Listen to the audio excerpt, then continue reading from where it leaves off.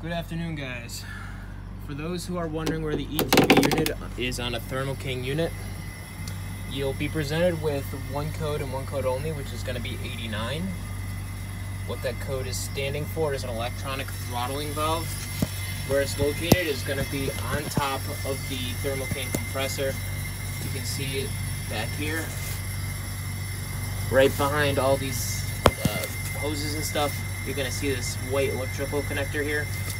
Usually if you only get the 89 code, the problem is that the electronic throttling valve is no good, or that the electrical connector is not making a proper connection. What you need to do is you need to disconnect that cable, put electric diode grease on, make sure it's nice and clean, and put it all back together. Hopefully that should clear your code. Now if it does not clear your code, what you need to do is you need to replace that valve. Now if you have another code with it for a cooling system fault, what that most likely means is that you need Freon and that you most likely have a leak somewhere in your system.